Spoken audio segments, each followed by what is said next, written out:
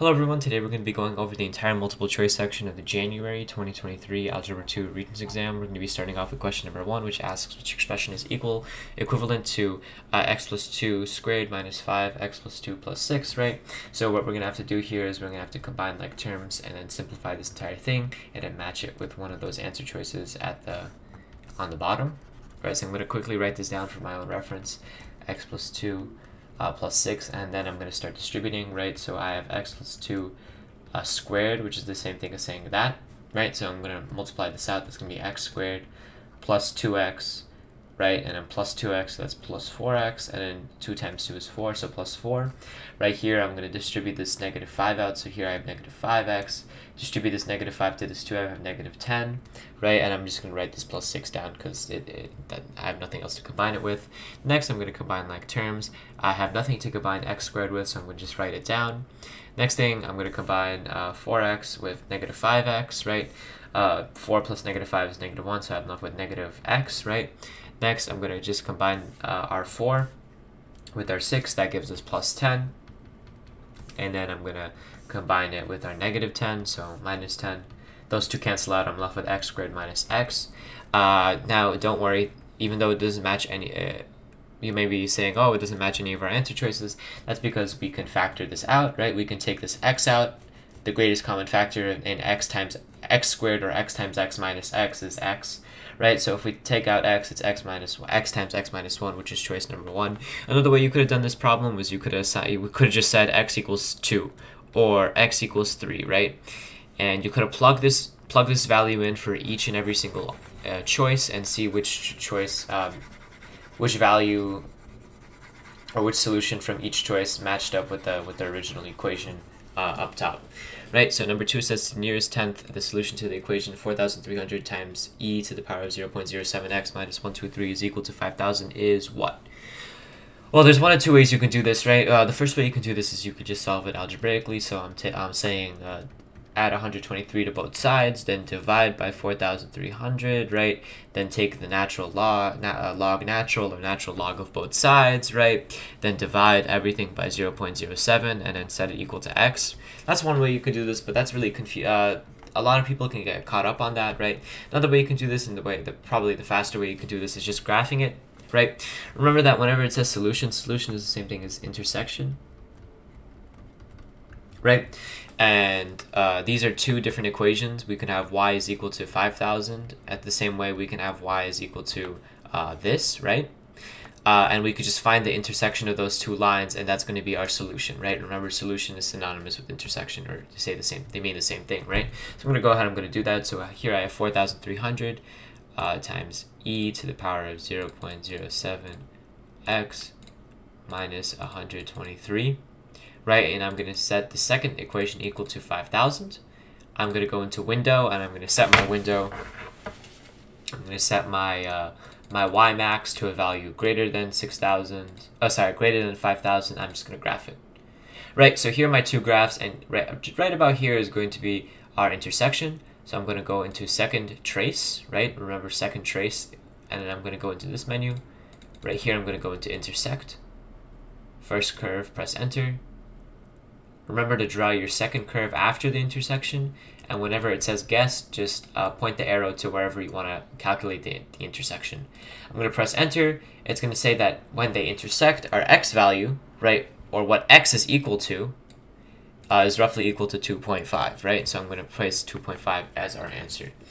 Moving on to number 3, it says the value of an automobile t years after it was purchased is given by the function v is equal to 38,000 times 0.84 to the power of t, which statement is true.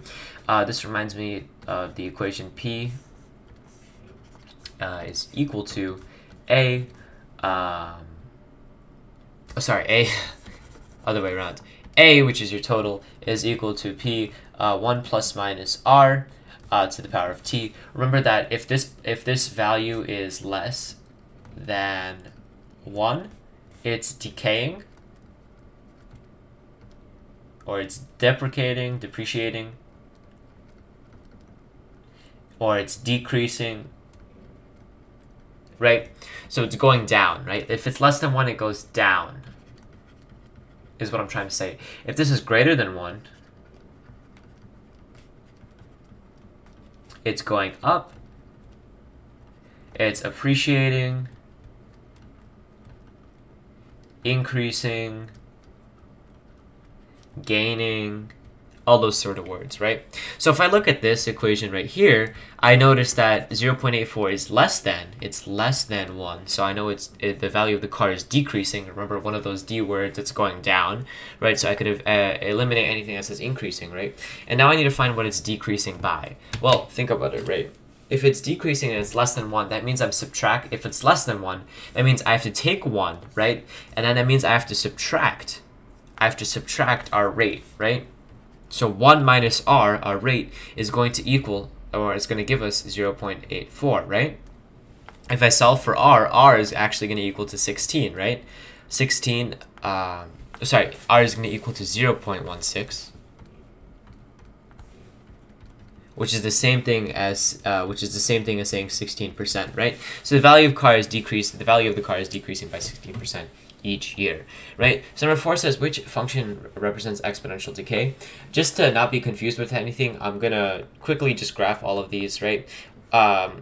Sure, you can assign values, you can plug this in, you could just, remember the formula of an exponential function. You could do all of that, but I think that the most safe way to do this is just to graph all of these 4 functions and see which one is an exponential decay shape. Remember, that shape is something along the lines of this. It's going down really quick. It's starting from a very high number, and in a relatively short amount of time, it's decreasing very quickly, right? So that's decay. If we were talking about exponential growth, right, it would start at a very low number and then increase to a very high number soon, right? So this is growth. So let's go graph that into our function, or into our calculator. I'm just going to reset my zoom, so I'm going to press zoom standard, and now I'm going to graph it. So I'm going to write 1 over 4 to the power of negative x, and then I'm going to write 1.8 to the power of negative x. Then I'm going to write 2.3 to the power of 2x. And then my last function, I'm going to write 4 to the power of x over 2, right? So 4 to the power of, that's 1, sorry. 4 to the power of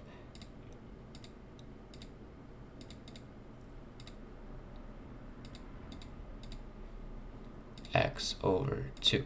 I'm going to press graph, and I'm going to look at the shapes, right? Remember, we said that for decay, it has to go up from a very high value and then go down. Whichever function is the red one shows that red function is 1.8 to the power of negative x, right? If I go into y equals, that's the function that it was assigned the color red, right? So that's all. The easiest way to do this one, and the way to avoid any incorrect answers, is simply just to graph it and then see whichever one shows the exponential decay function.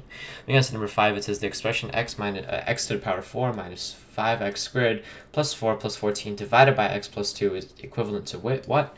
Obviously, we're gonna have to divide these two, so I'm gonna go ahead and set that up for us right here. So since it's over x plus 2, we're dividing by x plus 2, so x plus 2 goes out. And I'm going to write this in our inside, right? So here I have x to the power of 4 plus, remember, 0x to the power of 3 minus 5x squared plus 4x plus 14. Remember that whatever goes inside, whatever goes inside this has to be in decreasing order of power. So in this, I'm going from 4 to 2, right? I'm missing a 3. It should go 4, 3, 2, 1. I was missing that, so I had to add a placeholder. Now I could just divide as usual. So how many times does x go into x to the power of 4? It goes x to the power of 3 times. Right, what's 2 times x to the power of 3? It's plus 2x cubed. Right, I'm going to subtract this. These turn out to be 0. This is negative 2x cubed. Right, I'm going to write down negative 5x squared here. How much times does x go into negative 2x cubed? It goes into negative 2x squared times, right? So here I have negative 2x cubed, right? They multiply into that. Here I have 2 times negative x squared, which is negative 4x squared, right? I'm going to subtract these. This is going to turn into 0. This is going to turn into negative x squared. And if I just look at what my quotient is, right? Oh my god. That's really frustrating. I don't remember what it was though. It was this, right?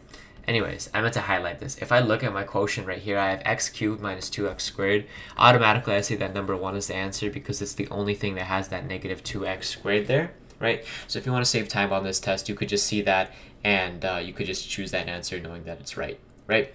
So I'm just going to move on from this. I could have continued dividing all this, but really, once I see that this is a unique answer, I'm going to keep it like that, right? Moving on to number 6, it says the sum of the first 20 terms of the series, negative 2 plus 6 minus 8 plus 54, whatever, is what? Well, it's asking for the term of the series, right? And I need to find out if this is geometric or arithmetic, right? Off the bat, I can see this is geometric, right? Because to go from 2 to negative 3, I have to multiply by negative 3. Right? Then from go to 6 to negative 18, I have to multiply by negative 3, and then I have to multiply by negative 3, right? So our common ratio is negative 3. We're multiplying by negative 3 to each next term. If you don't know how to do that, if you don't know how to find the common ratio, just take any two terms and divide them, right? So I could take 6 and I could divide it by negative 2. I would have gotten negative 3, right? Take two terms, divide them, and then you'll find the common difference, right? Or the common ratio. Next, now that I know that, I'm going to plug it into the geometric sum formula, which is S of n, which is our sum, is equal to the first term times 1 minus the rate, or our common ratio, right, to the power of n terms, the number of terms, divided by 1 minus r, which is our common ratio, right? So let's just plug in our values. This is going to equal to a of 1. So a of 1, our first term, is going to be negative 2, right? So that's negative 2 times 1 minus the rate, right? So 1 minus the rate is 1 minus negative 3, right? And that negative 3 is raised to the number of terms, right? There's 20 terms.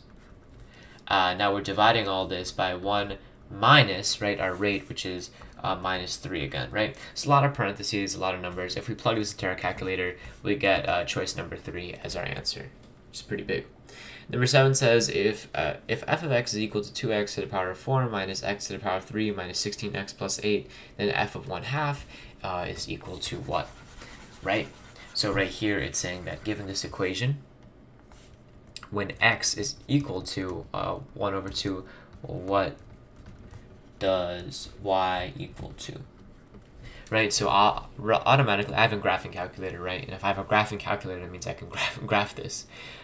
So I would heavily suggest that you use it. That's how I'm going to solve this problem. I'm going to graph 2x to the power of 4 minus x to the power of 3 minus 16x plus 8, right? And I'm going to just hit graph. That's our function right there. Next, what I'm going to do is, it's asking me when x is 1/2, right?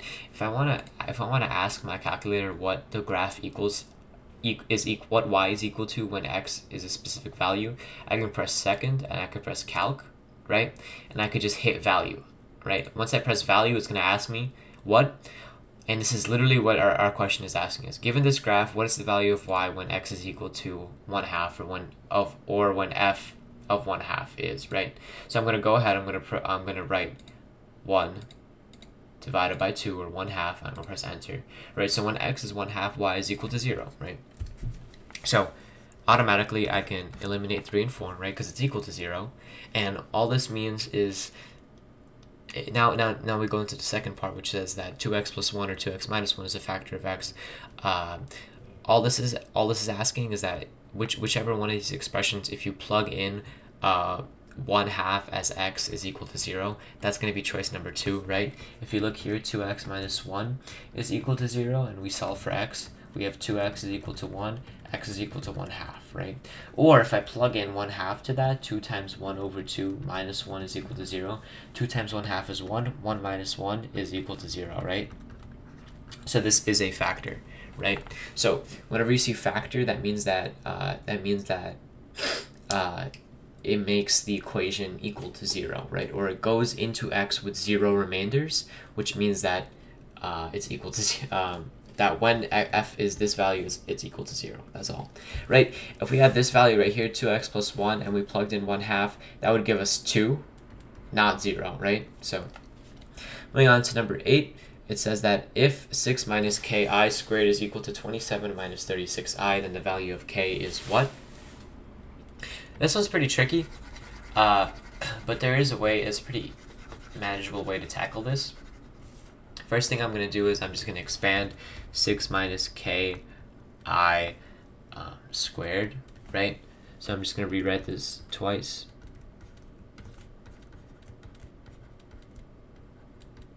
Right, so 6 times 6 is 36, right? 6 times negative ki is equal to negative 6ki, right? Negative ki times 6, same thing as saying negative 6ki. And in here we have negative ki times negative ki, which is equal to positive k squared, right? Times I squared, right? Remember that I is equal to negative radical 1. Right, so if we square this, same thing as saying the squared, radical negative 1 squared, right? And whenever you square a radical, they cancel out. So really, I squared, right, is the same thing as saying negative 1, right? So here, if I combine like terms, I have a 36 minus 12ki minus k squared, right? Because if this is equal to negative 1 times k squared is equal to negative k squared, right? So that's this side done. I'm going to set this equal to 27 minus 36i. And then I'm going to see which value makes these two equal, right? So let's just think about it, right? I know that I can split this into two ways, right? I have imaginary numbers, right? Imaginary values, which I'll put in green. So 12ki, that's an imaginary value, and 36i, those are two imaginary values. And then I have my real values, which I'm going to put in yellow. 36 minus k squared and 27, right? So if I want to solve for k, I can set either one of these equal to each other, right? I'm just going to set negative 12ki equal to negative 36i equal to each other, right? Whatever is in yellow, you set equal to each other. Whatever is in green, you set equal to each other. The thing is, you keep imaginaries with imaginaries, right? As I did here, and you keep real with real, and you just solve like that, right? So here I have negative 12ki is equal to negative 36i. You just divide by 3 on both sides. Divide by negative 12 on both sides. You get ki is equal to 3i. Right? You could just factor out I on both sides. You get k, or you can just divide by I on both sides. Actually, you get k is equal to 3. Boom, and then you get 3, right? So pretty much what I did here is I took all my green values, right, or all my imaginary values, and I just set them equal to each other, and I solved for k, right? You could do the same thing, but for your real values. I'll show you that right here. 36 minus k squared is equal to 27. I can add k squared on both sides, right? And I could subtract 27 on both sides. 36 minus 27 is equal to k squared. I could get 9 is equal to k squared. And then if I take the square root of both sides, I get 3 is equal to k. So same thing, I got the same answer. But here, the only difference was I was using my real values, right? So in summary, all you have to do to really solve this problem is to expand it, right? Expand both sides fully, and then group the real and imaginary sides together, and that's it. And just solve for them independently of one another. Moving on to number 9. It asks us what's the solution set to the equation x plus 2 over x plus x over 3 is equal to 2x squared plus 6 over 3x. So straight off the bat, I could eliminate number 2 and 4, right? Because why? Well, because it's saying that one possible value of x is 0. That's obviously wrong, because if we just plug this in, right, the first thing we see, right, x plus 2 over 0, we can't have that. There's no such thing as a fraction over 0. For example, if I would just plug this into my calculator, 8 divided by 0, right, that gives me an error. You can never divide by 0, right? So whatever this is, it cannot be 0. X can never be 0. And that just leaves us with the choice of either negative 3 or 3. I'm just going to solve this because it's not that hard.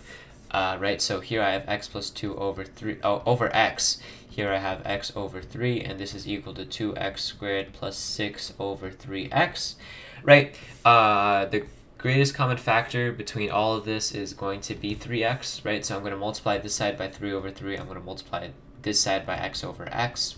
I'm left with 3x plus 2 over 3x plus x squared over 3x is equal to 2x squared over 6. 2x squared plus 6 over 3x. Right, I'm gonna multiply everything by 3x just to cancel out the denominators, and I'm just gonna be left with 3x plus 2 plus x squared is equal to 2x squared plus 6. I'm gonna factor this out. 3 times x is 3x. 3 times 2 is plus 6. Right. Next things up, I'm gonna just subtract 6 from both sides. Those are going to cancel out. I'm left with 3. Let me just write it up here. I'm going to be left with 3x plus x squared is equal to 2x squared. Obviously, the next thing that I have to do is just subtract x squared from both sides. I'm going to be left with 3x is equal to x squared, right? 0 is equal to x squared minus 3x. I can factor out the x. 0 is equal to factor out the x minus 3, right? So if x minus 3 is equal to 0, x has to equal to 3, right? So 3 is going to be our answer. If I plug in 3 here, 3 minus 3 is 0, x times 0 is 0. If I plug in negative 3 here, negative 3 minus 3 is negative 6. That's 0 is not equal to negative 6. Sorry, negative 6x, right? So that's how you would solve this.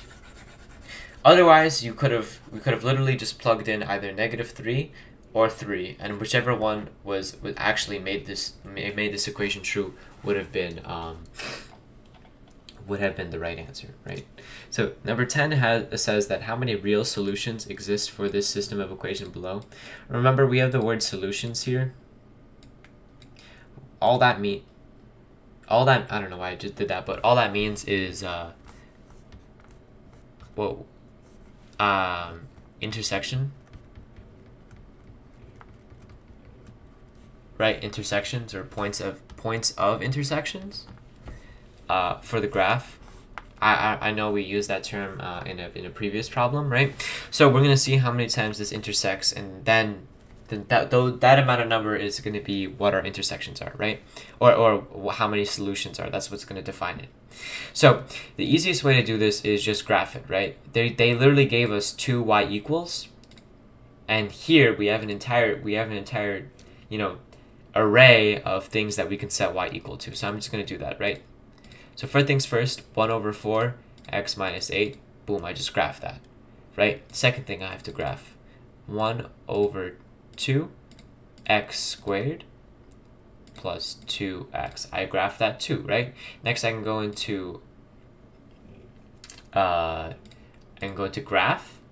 and I graph them, right? And so far I see absolutely no intersection between them. I see no points at which they cross. Maybe it's just because I'm not zoomed out enough, right? So I'm going to go ahead, I'm going to zoom out just to be extra sure. I'm going to zoom out again. Yeah, these two never ever touch, right? And because they never intersect, they have no points at intersections, they're going to be 0 solutions, right? Because there's 0 times that they intersect. Number 11 says, which equation represents a polynomial identity, right? Answer is going to be 2, right? Remember that automatically this is always wrong. X plus y cubed is not equal to x cubed plus y cubed, right? I think we all learned this in math class or in actually Algebra 2. This is what that simplifies into. But if you're not too sure, just you could literally logic this one out, right? Because think about it. If I'm going to factor this out, right? I'm gonna have to end up multiplying x times x cubed, right? Times x squared. That would get me x cubed, right? But then at some point I'm gonna have to multiply positive y by negative y squared, and that's gonna give us that would give me negative y cubed, right? But here it's saying that that's equal to positive y cubed. So how can that be equivalent when inevitably I'm gonna get negative y cubed, and I'm never gonna be able to combine like terms to make that positive y cubed, right? Same thing goes for this one. I'm gonna end up multiplying x by y squared. I'm gonna get x cubed. But same problem here. I'm gonna have to multiply negative y by positive y squared. I'm gonna get negative y cubed at our end, right? And so that's how you know that, right? And then finally, for this one, we never have that issue, right? Because here I can multiply this x by this x squared. I'm gonna get x cubed, and inevitably when I multiply, I'm gonna have a bunch of other terms, right? But at the end, I'm gonna multiply this y by this y squared. I'm gonna have plus y cubed, right? And that's once again how we see that. If you didn't want to do that, you could have.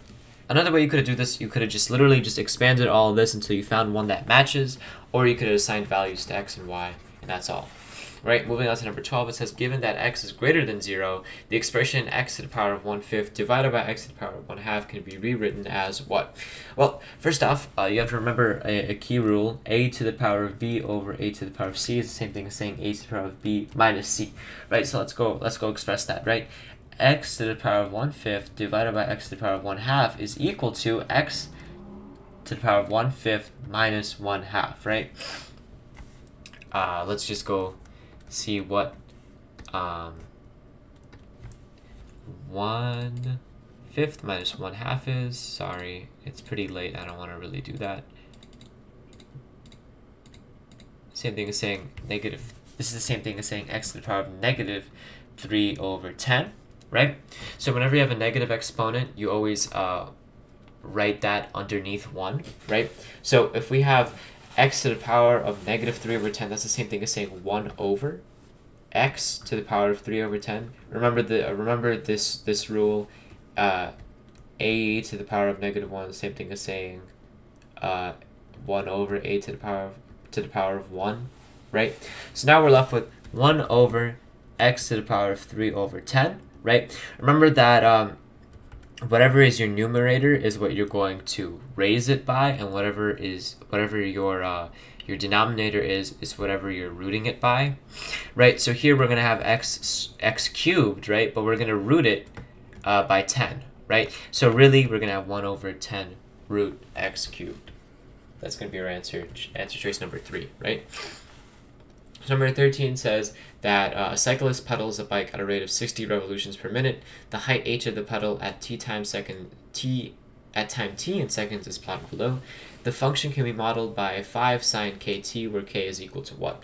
Right. So whenever you have a sine graph, right, it really follows the same format. Here you have a sine bx plus c plus d. Right. A is your amplitude.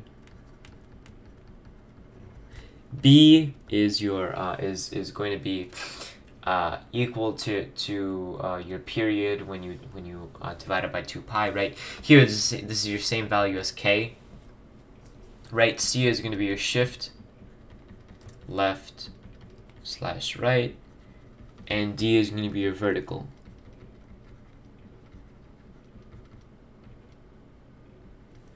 Right? So that's pretty much the format that all of them, right? Here you have your amplitude, here you have your k or your frequency, here you have your shift left or right, and here you have your vertical shift, right? So all it's asking is all it's asking us is for our b value, right? And there's a very important formula. It says that our period is equal to 2 pi over b. Right, or in this case, our period is equal to 2 pi over k, right? If we want to assign that value of k. All we have to do is solve for k, right? So what is a period? A period is the amount of time required to complete one full cycle, right? Remember that frequency is cycles per second, right? And that's hertz, right? Here we're asking for our period, which is the time required to do a full cycle, right? Remember, a full cycle is one where we start from 0, or we start from 1, we rise all the way up, we rise all the way down, and then we end up back where we started, right? So in this case, because it's a sine wave, right, we start from 0, we rise all the way up to our first peak, we go all the way down to our second peak. Once we get our second peak, we go all the way up, and this is going to be one full cycle completed, right? And it only took us 1 second, right? So here our period is actually 1, so we're going to set 1 equal to 2 pi over k. K is equal to 2 pi. That's all we have to do here, right? Moving on to number 14, it says which statement about data collection is most accurate. We could just logic this out. It says a survey about parenting styles given to every 10th student entering a library will provide unbiased results. This will provide biased results because it's only measuring people who enter libraries. Maybe the students in the library will say that their parents suck for making them go to the library. Maybe the students will say that their parents are lovely because they make them go to a library, right? But this will definitely give us biased results because it's limiting the where we're getting our data from to a specific location and a specific group of people who go to that location, right? Number 2 says an observational study allows a researcher to develop the cause of an outcome, right? Just because you see something doesn't mean you know that why that specific thing happens. Sometimes there are extenuating circumstances that you don't see.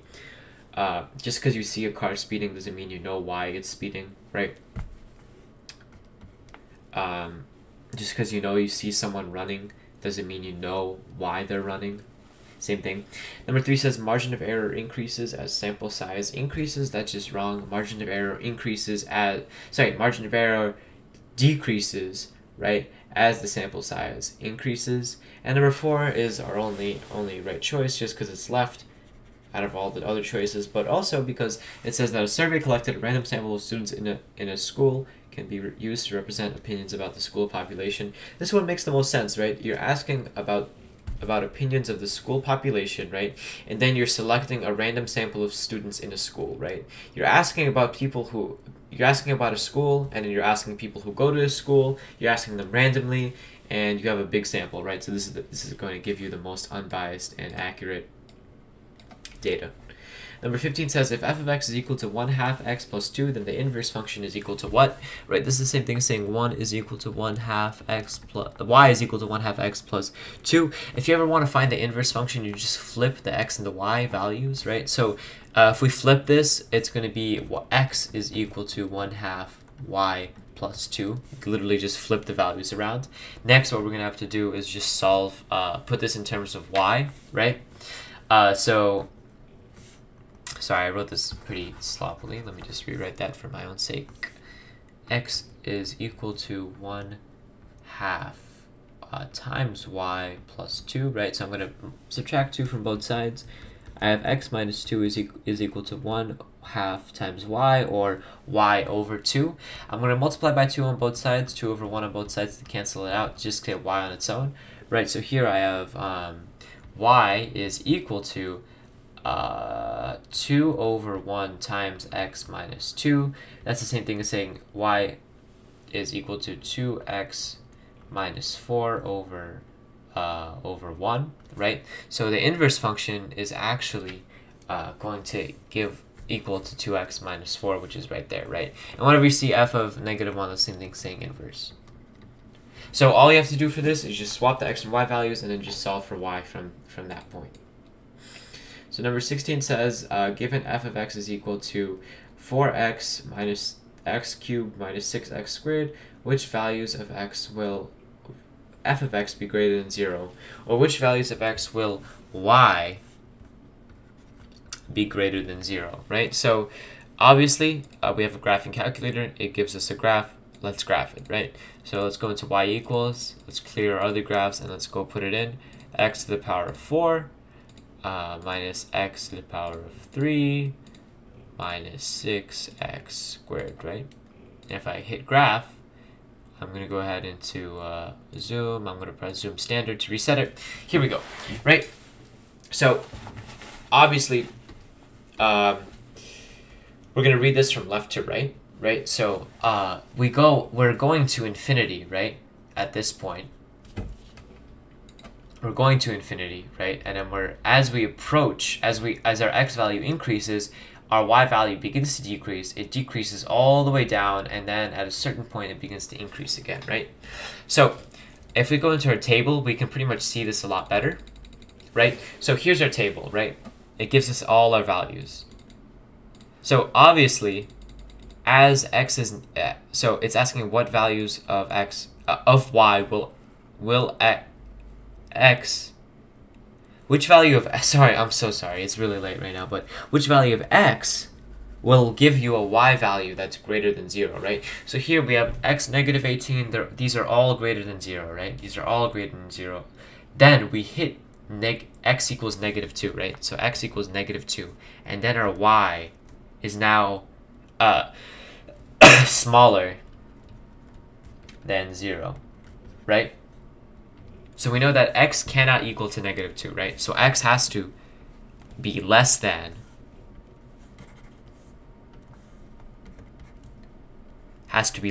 negative 2, right? To make this true, right?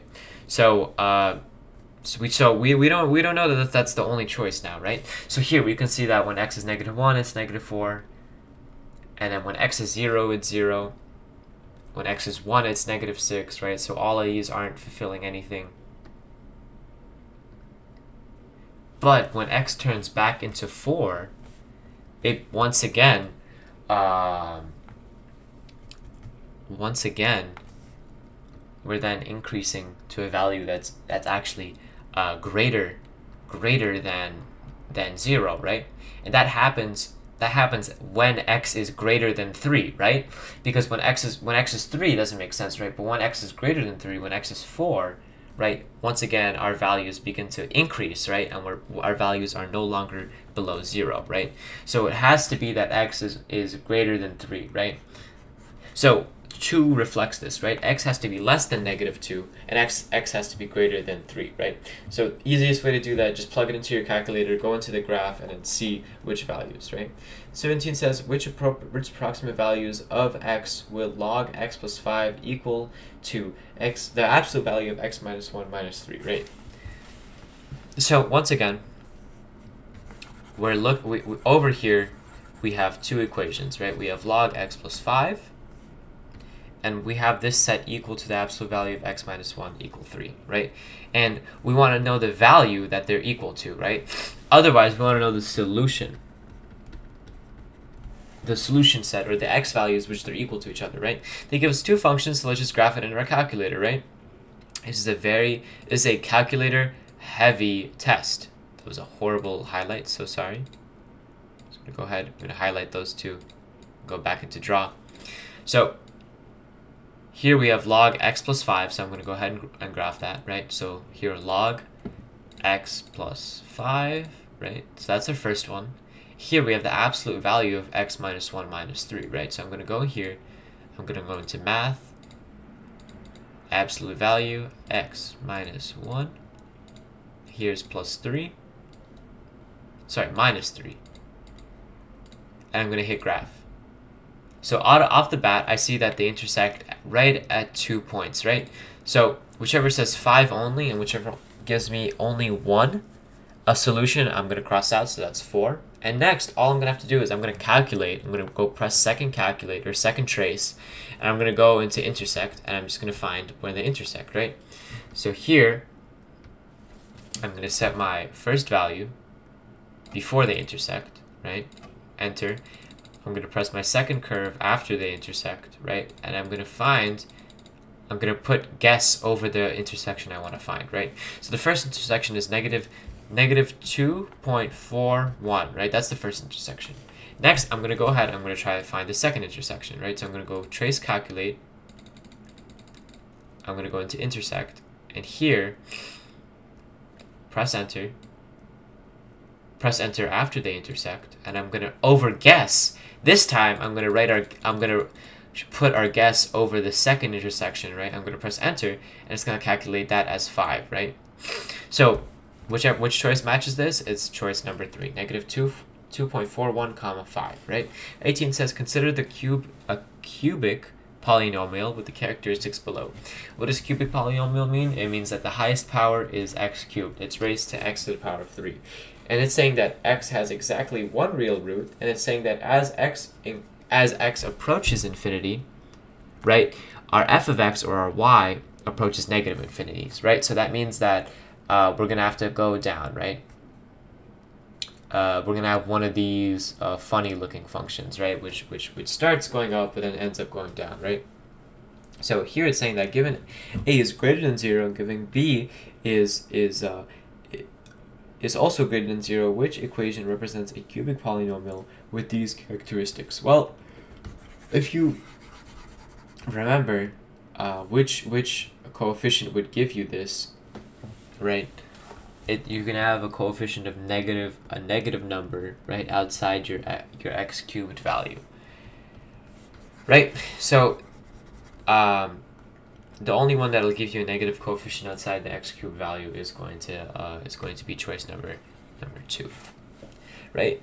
Also, another way you could have done this was you could literally just say that a is equal to 2, b is equal to 3. You could have plugged these numbers into the equation. You could have graphed it, and whichever one satisfied these parameters, we would have known that that's our real answer, or that's the correct answer, right? I'm gonna go do that what I just said right now, right? So I said that a is equal to 2, so I'm gonna go 2 minus x, right? 2 minus x times x squared plus 3. I'm gonna press graph. Look, right? Was that not the funny shape that I said it would be, right? It's going to go like that, right? So as x approaches infinity, which is exactly this way, right? The y is going to approach negative infinity, which means it's going down, right? If I go into table, as x increases, as x approaches infinity, look, that y is approaching negative infinity. If I go back into graph, and then what? It's saying that it has to have exactly one real root, right? Real root just means that x-intercept. So it only has one x-intercept. It crosses the x-axis only one time. Does it? Yeah, it only crosses the x-axis one time. I can zoom out, right? And I'm going to see that it's only going to cross it one time. So moving on to number 19, it says that Betty conducted a survey of her class to see if they like pizza. She got 200 responses, blah, blah, blah, right? It's asking us, considering the middle 95% of data, what is the margin of error for the simulation? The margin of error is always going to be 2 times the standard deviation, right? So 2 times SD. Standard deviation is 0.035, so I'm just going to write 2 times 0.035. I'm going to get 0.07 as my answer. I'm going to move on, right? So remember that margin of error is mo is equal to 2 SD. Number 20 says if cosine A is equal to root 5 over 3 and tangent A is less than 0, what is the value of sine A, right? So first things first, I'm going to go ahead and I'm going to draw this quadrant, right? The way I like to remember this is at Stuyvesant they cheat, because you know, who knows. Here it's going to say that all of them are positive. Here it says that sine is the only thing that's positive. Here it says that tan, and here it says cosine, right? So if we look here, sine is the only thing that's positive, right? Here we have everything is positive. Here's cosine, the only thing that's positive. It's saying that cosine A, right, is radical 5 over 3, right? So cosine A is positive. So our solution can fall either in these two quadrants, right? But we know that tan is negative, right? And if tan is sine over cosine, right? Or cosine over sine, it's probably sine over cosine, right? Then what we know is that if it's negative, that means that our value of sine has to be negative, right? And if our sine is negative, that means that it falls in this quadrant, this third quadrant, right? This third quadrant where cosine is equal to positive, where our cosine is positive, but our sine is negative, right? Remember that cosine is the x-axis, and sine is our y-axis. Here we know that our sine is definitely going to be negative, right? So we could automatically eliminate choices 1 and 4 because they're not negative, and now we can just solve it as usual, right? Now that we know what sign it's going to be, right? So I'm just going to assign this as the value of angle A, right? I know that this is our opposite, this is our hypotenuse. This is our hypotenuse, and this is our adjacent. Next, I know that, remember SOHCAHTOA? Right?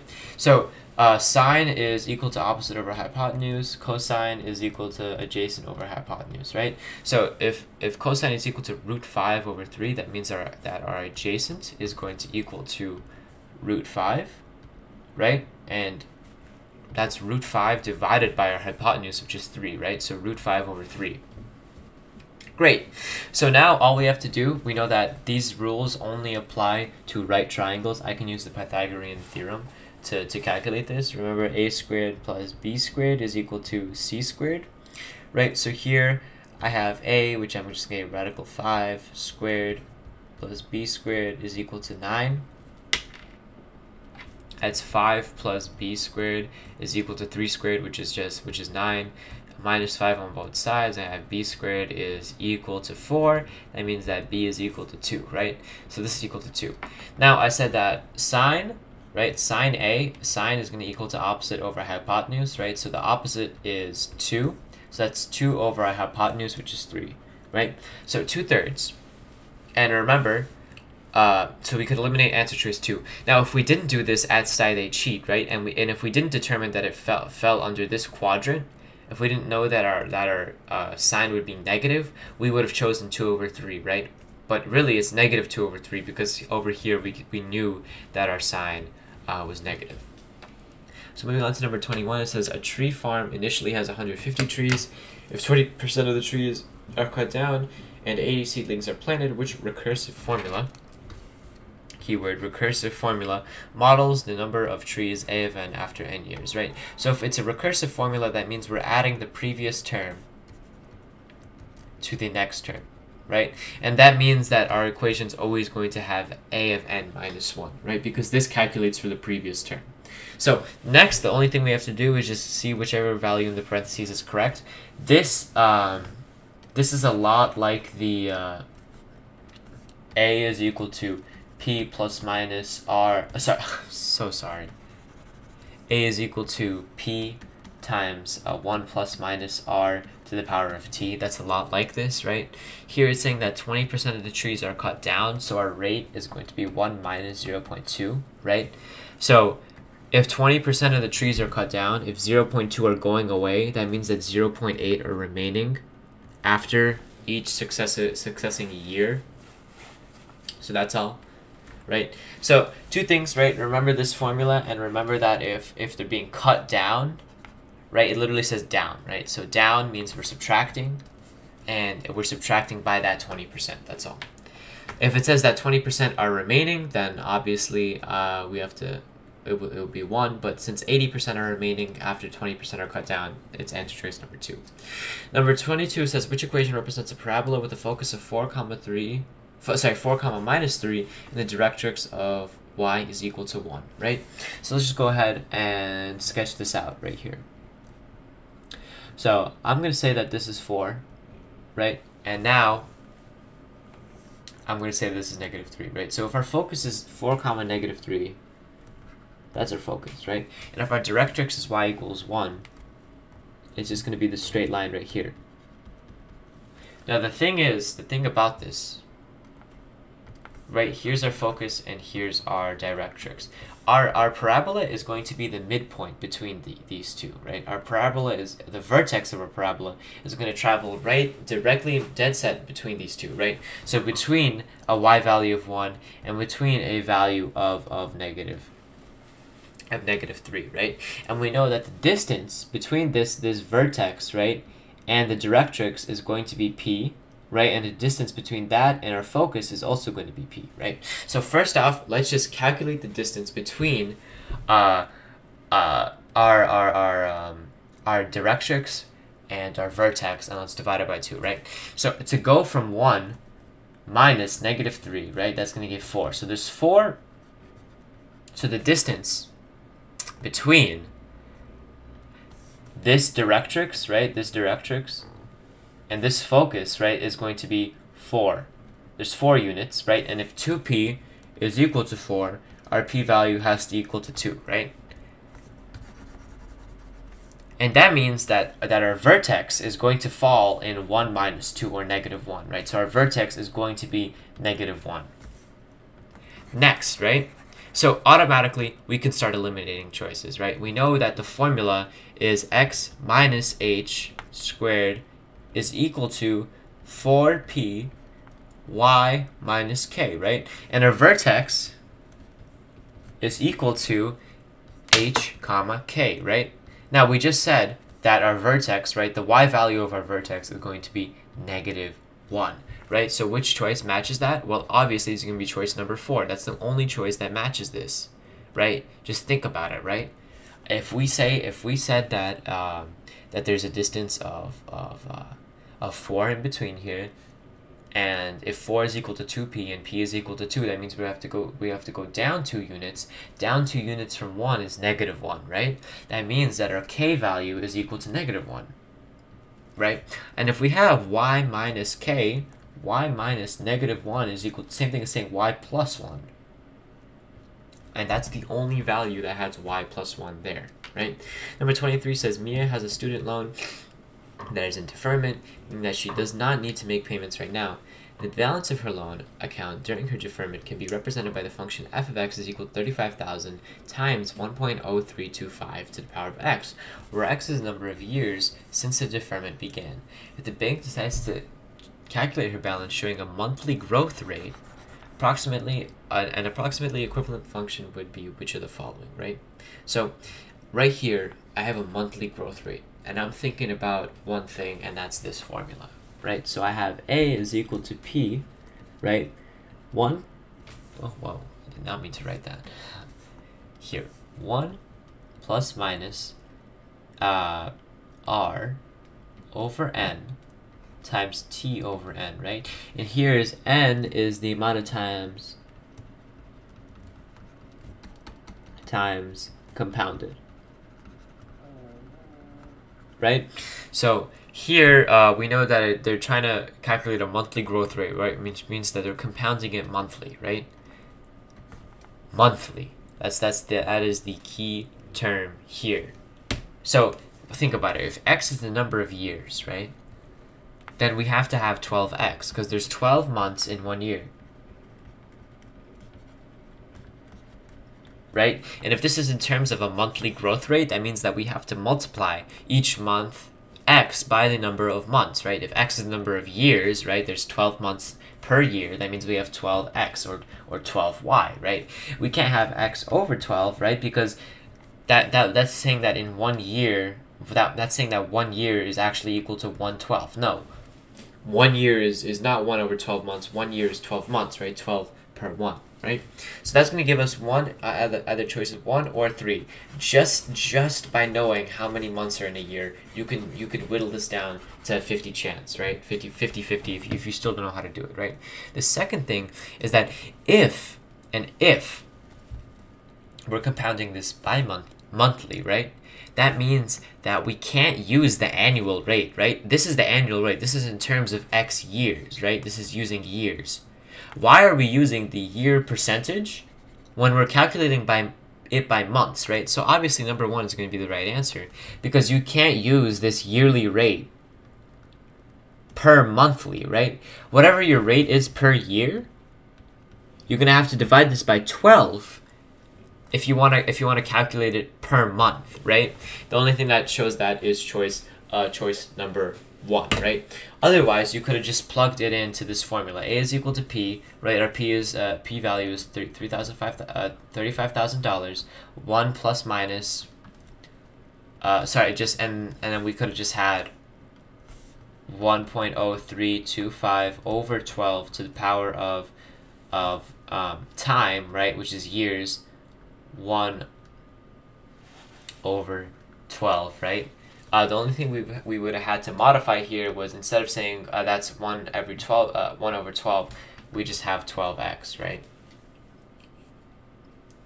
So that's all, right? That's pretty much how you do it. Just really the trick here, you didn't even need to know that problem. All you would have need to known is that there's 12 months in the year, right? That's why we have that 12x, and we also would have needed to know that the rate per month is way smaller than the rate per year. Moving on to number 24, last problem. It says, which graph shows a quadratic function with two imaginary zeros? Quadratic function is something that either goes up like that in a U shape or goes down in an N shape. That's a quadratic function. So knowing that, we could eliminate number choice 3 and choice 4.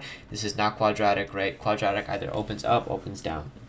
If it opens left to right, that's something else, right? And here, this isn't quadratic because it has this little squiggle, right? That's not a U shape. It goes up, up, and it has no sort of curves at all, right?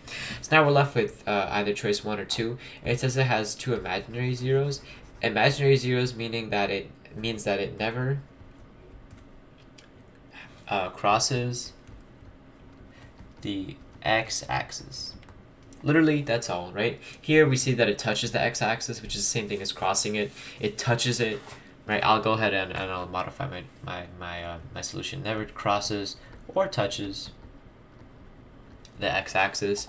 Right here, this is the only function that's quadratic, meaning that it's either an upside down u or a regular u, right? And that never touches the x-axis, right? So that's all 24. So that's the entire multiple choice section gone over in this one video. If you have any questions, please feel free to let me write them down in the comments. If you like what you saw in this video, feel free to leave a like. And if you want more content like this, feel free to subscribe. I'm going to be going over probably another 4 tests like this before the actual Algebra 2 Regents exam. So I'll keep you all posted. So that being said, I hope you have a nice night. Goodbye.